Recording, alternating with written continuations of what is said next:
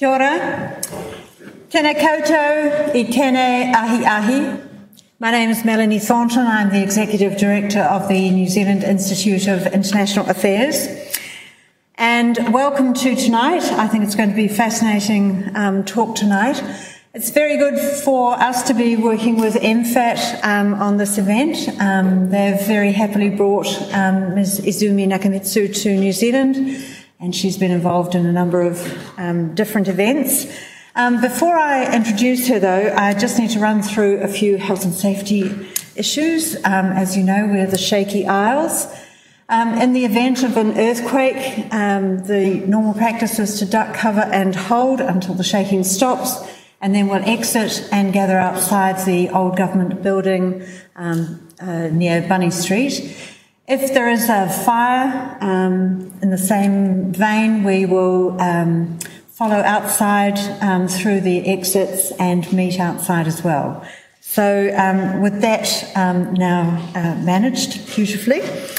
Tonight we're going to hear a speech from Ms. Izumi Nakamitsu on the global disarmament, arms control and non-proliferation architecture, which understandably faces significant challenges. She's going to be talking about the trends in this environment and prospects for a new vision for disarmament for the 21st century.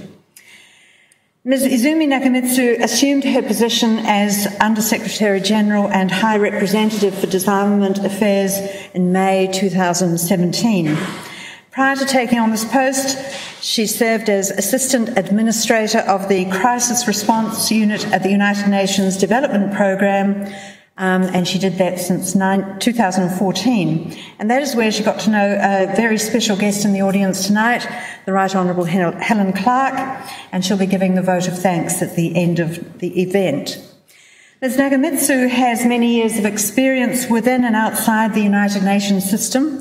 She was also a member of the United Nations Reform Team under former Secretary-General Kofi Annan, and was previously Professor of International Relations at Hitotsubashi University in Tokyo.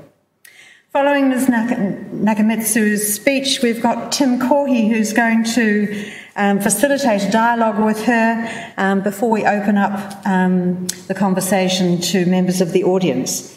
Tim is a Senior Fellow in the United Nations Institute of Disarmament Research, and he was previously Disarmament Ambassador and Permanent Representative of New Zealand to the UN in Geneva. So please welcome, along with me, Ms. Nakamitsu.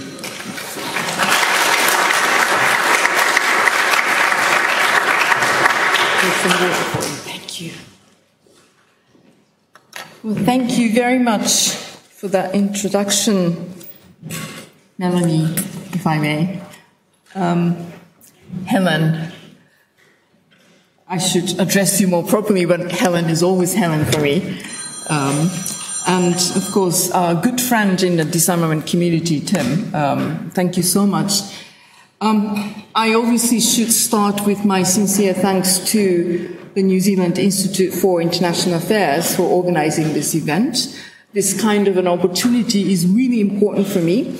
I think engagement with younger people and also those who are interested in disarmament issues is exactly the kind of event that I should really focus, precisely because the world is such a crazy place at the moment. The commitment to disarmament at the policymakers level in various countries really facing enormous challenges, and that's exactly why we count on the public, younger people, and those who are, in fact, our close friends and allies in the cause of disarmament.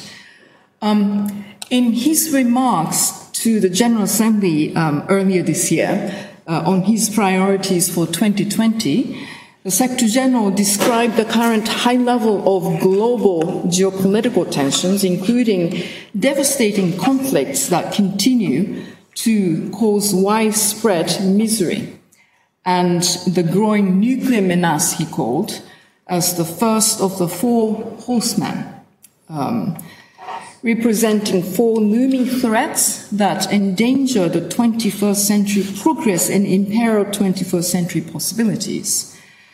In his speech, he also highlighted the climate crisis, of course, and reality of deep and growing mistrust amongst people in institutions and political processes, all of which speak to current challenges that we are facing. And fourth postman, mentioned by the Secretary General, speaks to future challenges. In fact, actually, it's already ongoing challenges, but what he called the dark side of the digital world. These include technological advances that are moving faster than our ability to respond or even comprehend. Definitely, I cannot comprehend. Advances such as the development of lethal autonomous weapon systems, which are machines enabled to target and kill without human control. All four of these threats are now contributing to the deterioration of global, national, and also human security. We are quickly stepping over the threshold into a new area of geopolitical tensions and strategic competition. This era is increasingly marked by unconstrained arms competition and interference also in domestic political processes that we have seen in the past, and the increasing pursuit of malicious and hostile acts just below what we call the traditional threshold for the use of force. Something is different in terms of potentially causing conflicts in the new world. Civil wars have also grown more complex, complicated, and protracted, and I would definitely say deadlier. We can see it in Syria, Yemen, Libya, etc. Fighting has moved from open battlefields into cities where thousands of millions of people are living. The consequences have entailed the massive loss of civilian lives and the destruction of civilian infrastructure. The international system is also becoming more multipolar. These challenges, in fact, are multilateral institutions responsible for building consensus and producing agreements that will supposedly make our world safer and more secure place. This paralysis, if you will, has worked to make some major military powers skeptical about the proven value of engagement, dialogue, and negotiations as the best pathway to achieve security. The implementation of certain internationally agreed obligations on disarmament and arms control are now decades overdue, and we can list a whole list of those things. The negotiations of other agreed priorities actually have never happened. Some developments in science and technology are quickly increasing the means of all types of actors to carry out armed attacks across international boundaries. Others are resulting in new means for states to pursue hostile and malicious acts. While many of those might fall under, as I said, traditional thresholds for the use of force, their nature and consequences can be profoundly destabilizing and increase the potential for actual armed responses. As a consequence of all these, the tendency has been for governments to rely more on military rather than diplomacy and negotiations, which only decreases security for all of us. Increasing militarization is evident in many parts of the world. Global military spending, for example, has more than doubled in inflation-adjusted dollars since the end of the Cold War. International transfers of major weapons have steadily climbed since the early 2000s. These are the reasons why the Secretary General decided in 2018 to launch his agenda for disarmament. The purpose of the agenda is to restore disarmament back to the heart of the system of collective security set out in the United Nations Charter. Its objective is not to replace the responsibility of member states. It is rather to outline a set of practical measures across the entire range of disarmament issues with the aim to engage and partner with the entire UN system, generate fresh perspectives, and also explore areas where serious dialogue is indeed required. The agenda is comprehensive but not exhaustive. It's 4 pillars and it's 40 actions focus foremost on practical measures that can be undertaken by various UN entities in support of the efforts and initiatives of member states. We developed the agenda through a process of multi-stakeholder dialogue and consultations, including consultations with interested governments and civil society.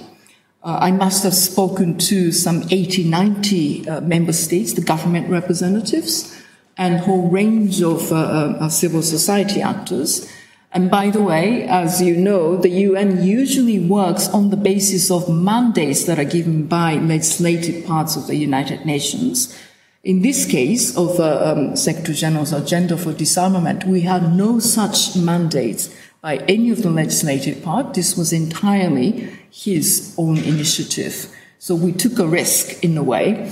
Usually when we do that, some member states ask, who asked you to do it? But very encouragingly, we have so far received really overwhelming supportive words from many of the member states. And that really speaks to the realization in the international community that we need to indeed restore disarmament back on the agenda of the United Nations.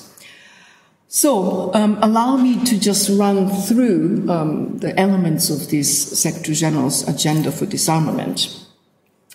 The first pillar of the agenda is disarmament to save humanity, and it addresses weapons of mass destruction. With respect to nuclear weapons, of course, in response to the deterioration of the security environment, our immediate focus is on promoting renewed dialogue and supporting practical measures to reduce risks, especially in the lead up to the 2020 review conference of the Nuclear Non-Proliferation Treaty. Our aim is to ensure that this pillar of our collective security retains its position as a linchpin, if you will, of the nuclear disarmament and non-proliferation regime. Practical steps to reduce the risk of nuclear war include steps to reduce all types of nuclear weapons, ensure their non-use, very important to make sure that the non-use principle is in fact retained, reduce nuclear weapons' role in security doctrines, security and military doctrines, reduce their operational readiness, constrain the development of advanced new types, increase transparency, and build mutual trust and confidence. We must also continue to reinforce the norm against the use of nuclear weapons, as I mentioned. As Reagan and Gorbachev rightly noted, a nuclear war cannot be won and therefore should never be fought. And from the point of these normative aspects, strengthening norm against nuclear weapons through the adoption of the TPNW, or the Treaty on the Prohibition of Nuclear Weapons, have added new energy into our efforts, and we believe it's a really useful input into the toolbox, overall toolbox and instruments for nuclear disarmament.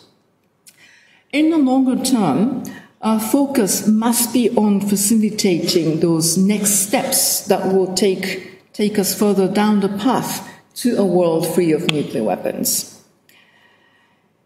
Now, with respect to other weapons of mass destruction, The use of chemical weapons in the Syrian Arab Republic has once again brought these horrific weapons onto the battlefield and threatened a taboo against their use. We thought it was confined to the pages of history, but it was not the case. We must therefore reinforce the regime against chemical weapons and ensure that they are never used again.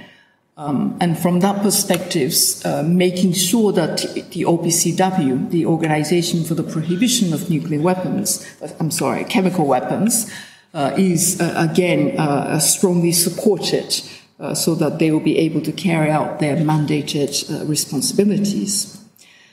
We are also focused on strengthening institutions to prevent any use of biological weapons, God forbid, including by ensuring readiness to launch independent investigations and to ensure that an adequate response can be mounted in case prevention fails. To this end, we have developed training and procedures and capacities in accordance with our existing mandates that were given by the General Assembly and also endorsed by the Security Council. I must actually say that the current COVID-19 outbreak is really interesting because it is actually shedding light and it is demonstrating how a disruptive and deliberate use of disease as a weapon could be. Of course, COVID-19 is a natural event, but can you imagine if this is deliberately used? We need really to significantly improve our international capacities to respond to such events and also to make sure that all countries around the world have strong national health systems. So we are, in fact, working very closely with WHO in this regard. On preventing the emergence of new and destabilizing strategic weapons, we have been working to prevent the extension of armed conflict into outer space, for example, through increasing transparency and mutual confidence building, as well as by forestalling any weaponization. And there's a lot of intensive discussions taking place, for example, in the form of a group of governmental experts. As part of these efforts, we facilitated an engagement from commercial and civil space sectors in the intergovernmental process. This is an area we need to increase our exchanges with private sector entities, which are now really shooting a lot of satellites into our orbit systems. We are also seeking to promote new thinking on how to address problems posed by lack of global controls on missiles, a huge gap in disarmament areas, which continue to be at the center of strategic tensions, jeopardize regional peace and stability, and also, I need to add, put civilians at risk. And yet, as we all know, there is no global standard to this date. As a first step, for example, a small, but I think it was a very important contribution, we, together with UNIDIR, United Nations Research Institute, in these issues, we published a study on the implication posed by something that is quite a serious concern to many of us today, so-called hypersonic missiles, hypersonic weapons. Now, I'm moving on to the second pillar of the disarmament agenda, which is entitled Agenda That Saves Lives, Disarmament That Saves Lives. And it addresses the objectives of mitigating the humanitarian impact of conventional arms, as well as excessive accumulation, insufficient regulation, and also illicit trade. Our efforts in the area of humanitarian disarmament focus on mitigating the increasing urbanization of armed conflict, as I mentioned already, which has resulted in devastating and well-documented impacts on civilians.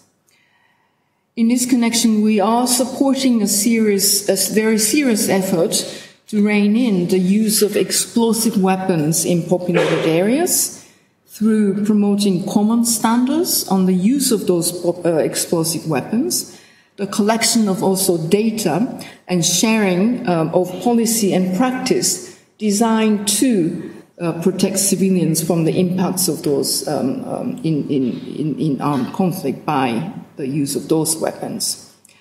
I wish to acknowledge, of course, the important role that New Zealand has played and continue to play in these efforts. As a supporter of this action, New Zealand's advocacy for a clear political commitment in making an impact at a critical juncture. It is also in line with the joint appeal in September of last year issued by the UN Secretary General and also the President of the International Committee of the Red Cross. And by the way, this title of Disarmament That Saves Lives actually came from Antonio Guterres.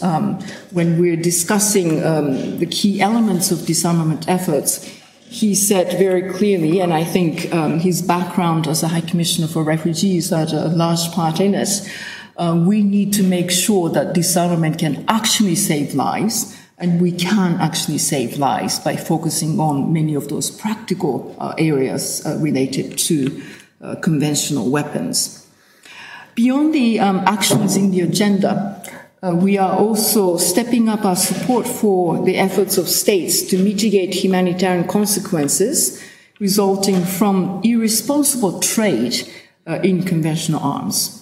There is something called Arms Trade Treaty, which is very important, established the first global regulation to prevent the diversion of arms to be used in violation of international humanitarian or human rights law, or in the commission of serious acts of gender-based violence. As part of contribution to these efforts, we're now supporting states in their development of gender-responsive arms control as well. We're also working to improve interagency coordination to better help governments address the scourge of improvised explosive devices, IEDs. As a first step, we have now completed a mapping of the UN's internal capacity in the works related to this area. Our other major focus on conventional arms is on integrating arms regulation into broader work of conflict prevention and also sustainable development. Towards this end, we are pushing a new, more integrated, more holistic approach for supporting action at the country level to end the illicit trade in firearms and their ammunition as well. And I should have actually emphasized in the beginning, this is the agenda for disarmament for the entire UN system. It's not an agenda for my office. So as such, a whole range of different UN entities are, in fact, working in respective areas of disarmament efforts, both at the headquarters policy level, but also at the country level actions as well.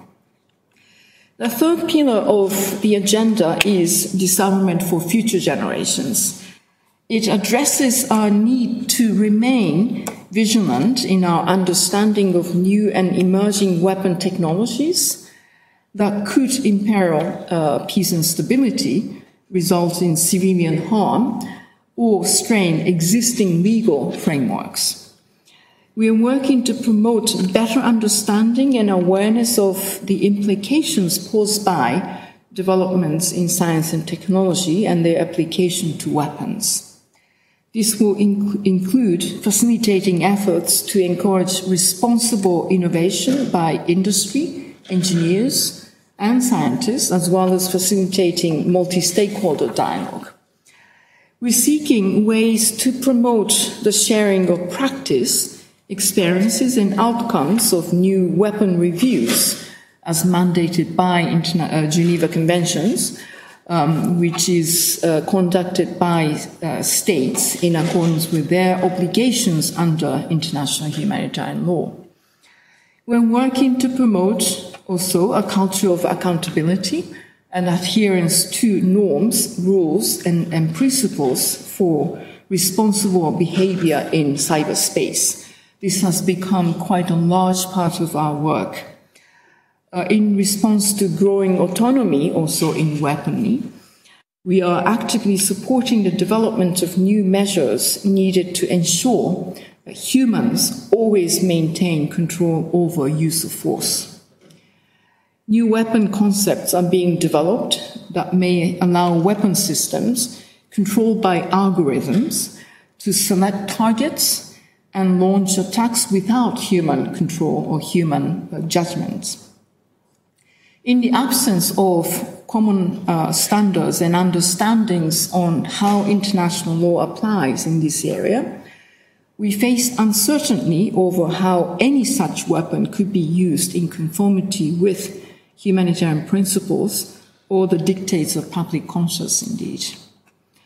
Our position has been very simple and very direct. The Secretary General has repeatedly stated on several occasions, machines with the power and discretion to take lives without human involvement are, and I quote, politically unacceptable, morally repugnant, and should be prohibited by international law. And there are discussions taking place in Geneva exactly how we might be able to achieve this. Now, moving on to the fourth pillar of the agenda, which is about strengthening partnership for disarmament.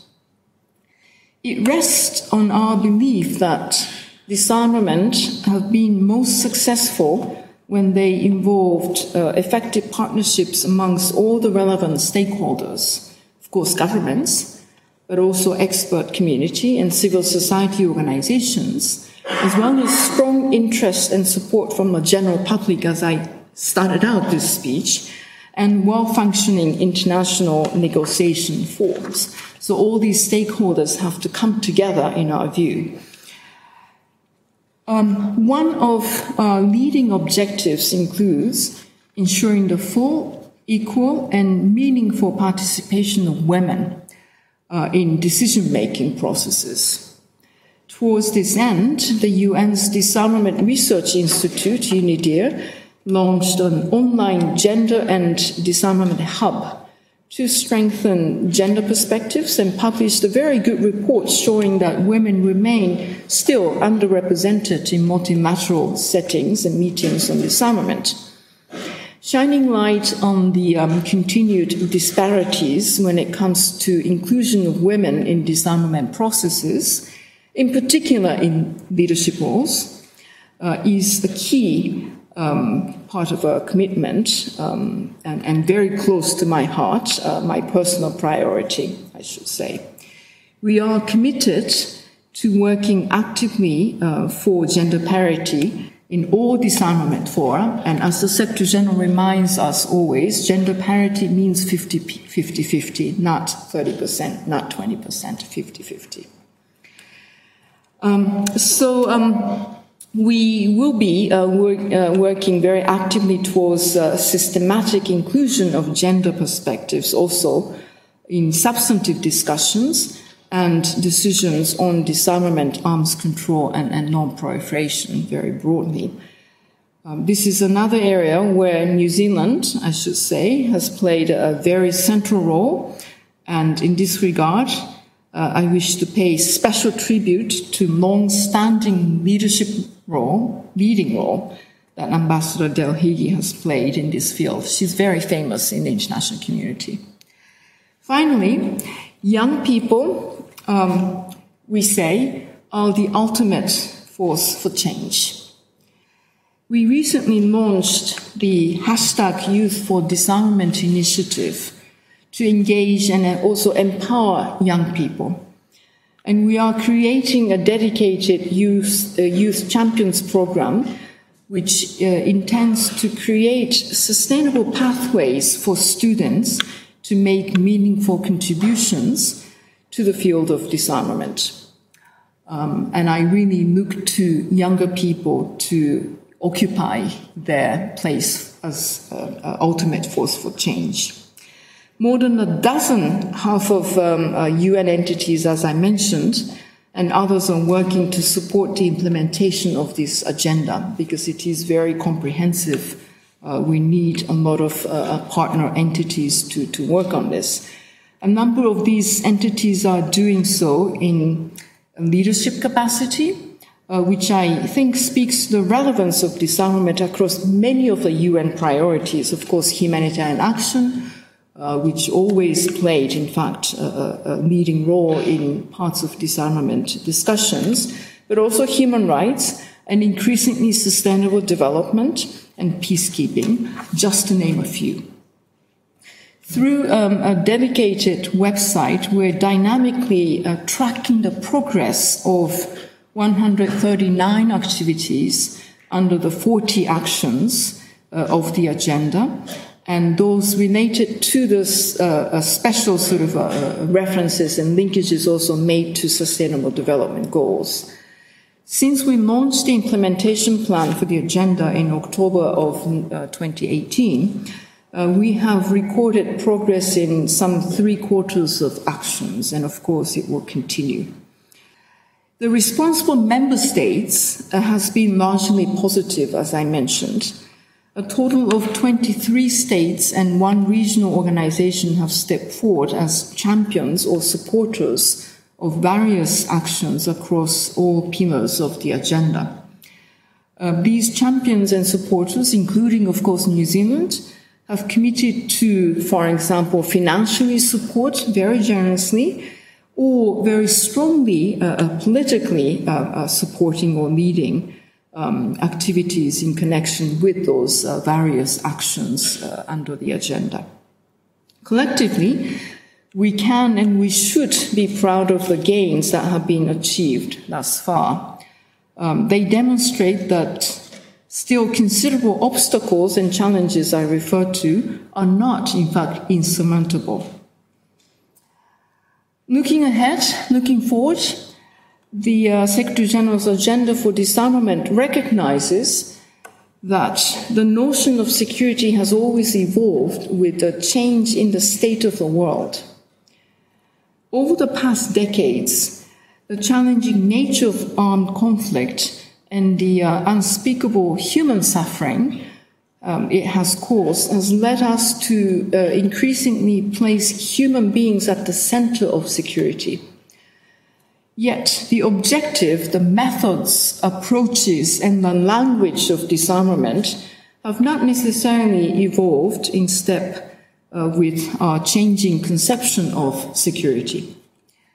This is why the Secretary General is calling for an articulation, if you will, of a new vision for disarmament in the 21st century. This new vision should aim to reconceptualize our fundamental objectives in this field so that they speak clearly to our present need for the simultaneous achievements of human, national, and global security. So this has just been a brief overview of what we are doing to leverage all the tools in Disarmament Toolkit to improve international security environment. In our current times of heightened international tensions and conflict, many wrongly believe that security can be found only through the strength of arms or weapons, and not through the wisdom of dialogue and negotiations and cooperation. This perspective is not only deeply dangerous, but I always say it is fundamentally ahistorical. In order to achieve real improvements in human, national, and global security, we need to retrain our leaders, institutions and societies in the language and the logic of disarmament. We need to remind ourselves that disarmament is a key element of security. It's an instrument for security, not a utopian or idealistic concept of the past. Quite the contrary. We hope that the Secretary General's agenda for disarmament will serve as a leading wave in these efforts. We are not going to give up. Quite the contrary, we will intensify our efforts in that regard. And I thank you very much for your attention, and I look forward to the exchanges, first with, of course, Tim, and then later on with yourselves. Thank you very much.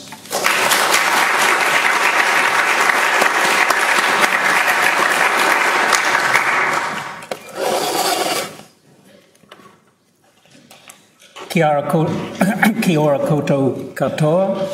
Welcome to you all, and welcome especially to the High Representative Izumi Nakamitsu. It's a delight to have you here, and especially that you've travelled at this rather troubled time, both globally in these in security dimension, but also in terms of the coronavirus.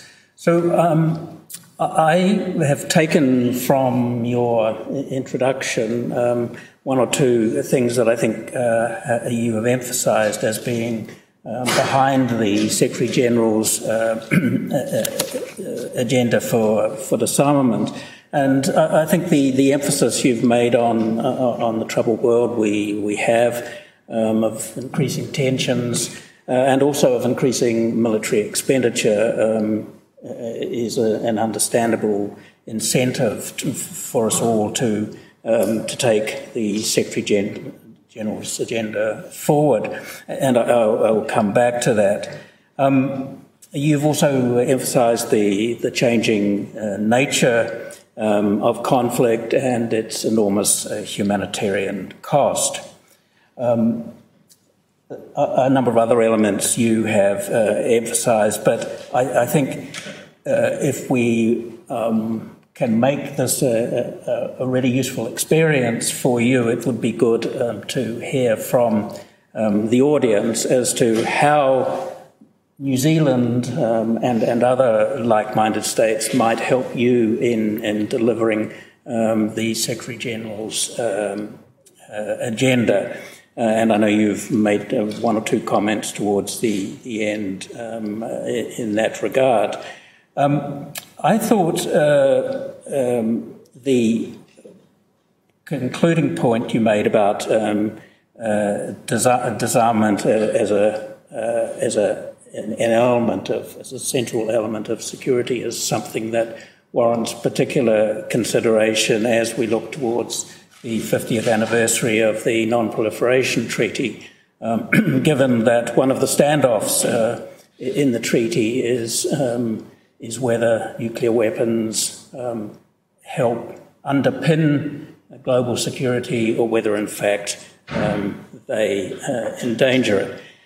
So with those elements floating around, I wonder, first of all, if I could start with the Secretary-General's agenda and just ask you perhaps to say a little bit more about the program for implementing it. I know it's 2 years into its implementation and already things have been happening, but to also encompass what you think member states could do more to help that process.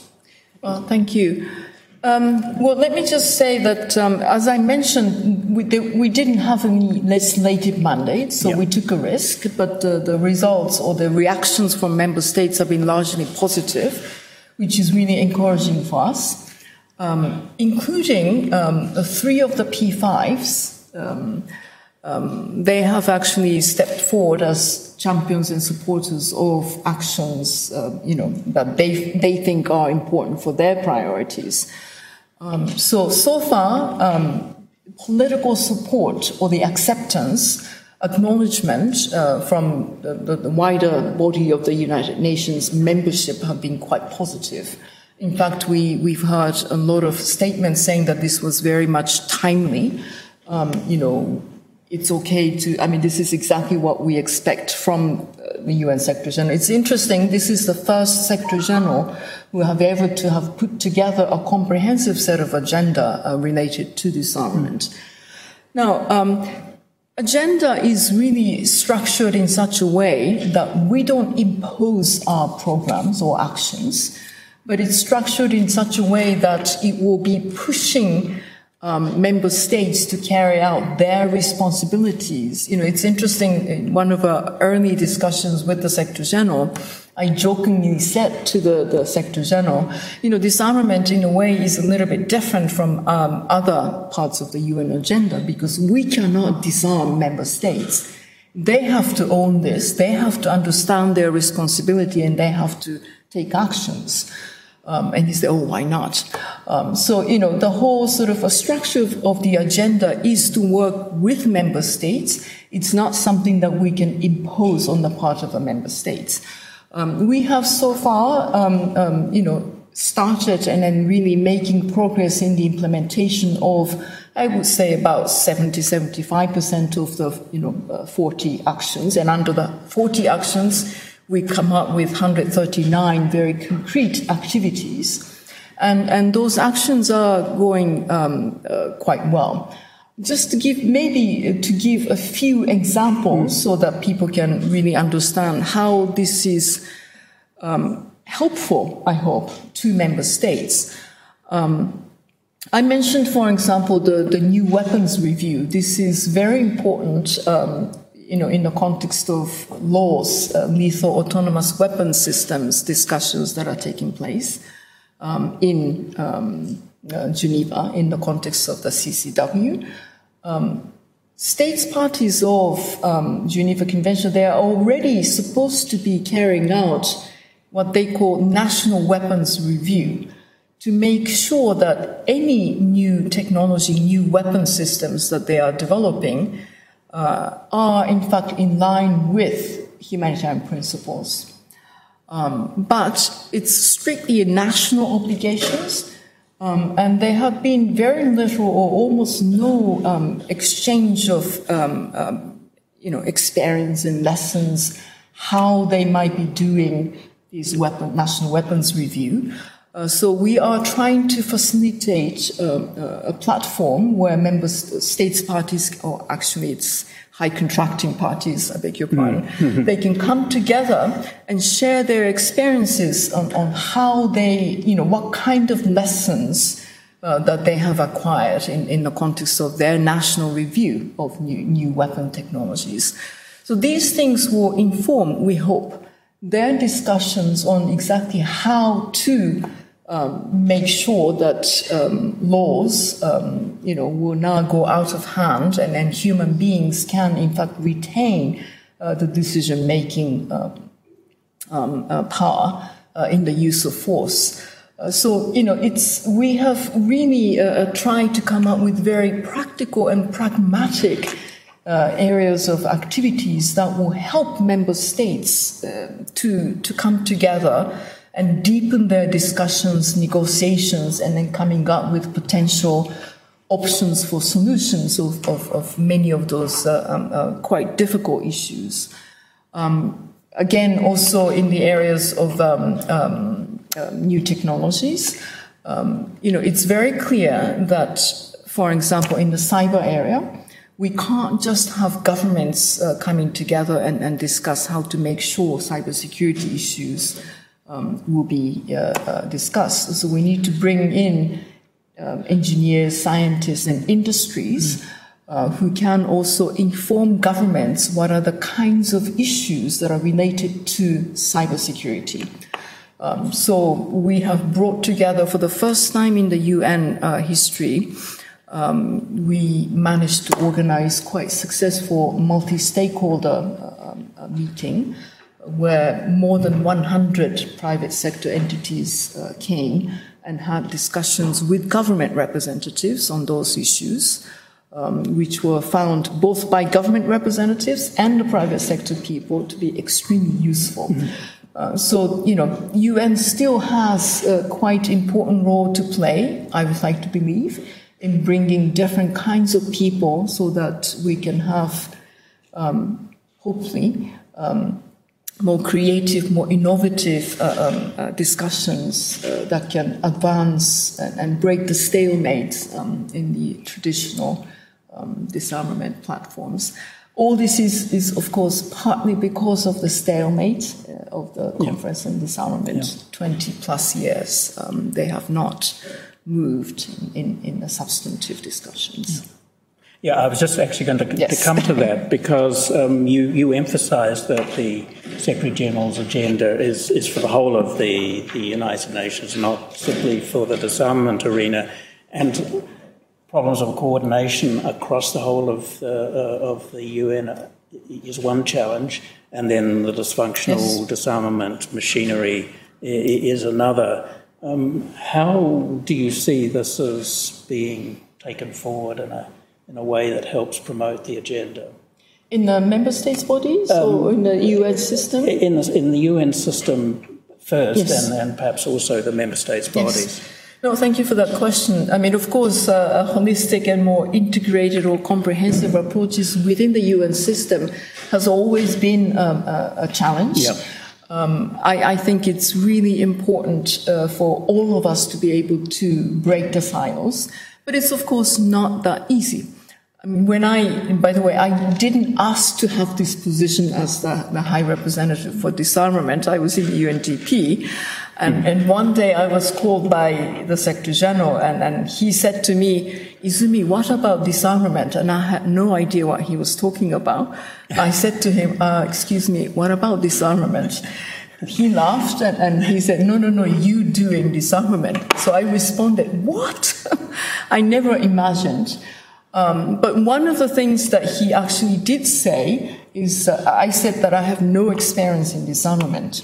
He said, no, that's fine, you have experts in your office.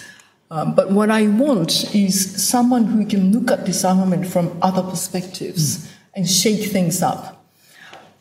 So when I arrived, I immediately started to ask questions about the link between disarmament and sustainable development goals, of course. And it was not easy for my disarmament colleagues. Of course, the goal 16.4 is easy, straightforward, because it talks about illicit small arms, etc. But how does that relate to other parts of SDGs was a huge challenge for my disarmament colleagues. So breaking the silos always very difficult because the terminology is different, approaches are very different. But I think it is a necessity because disarmament is not just about technical debates about different weapons categories.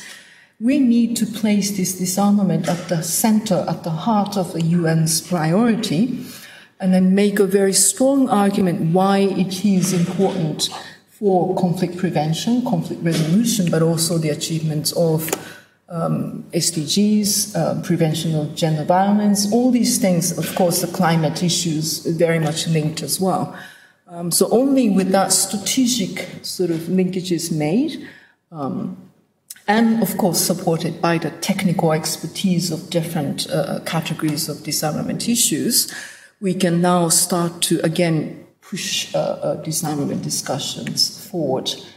So I think it's important to break the silos, and that would be very useful in creating new momentum and dynamism. I would like to have similar efforts also made by member states, and of course diplomatic communities always separate also silos between those different communities. But one way of actually pushing this and breaking the silos is, I think, achievable through bringing in younger people and also women. Something interesting as a very concrete example, in the recent intergovernmental discussions on cybersecurity, it's already politically very sensitive. Member states tends to speak from their very locked-in, sort of ideological positions. But this is not I'm talking. This is the chair of the Open-Ended Working Group, the Swiss ambassador, told me.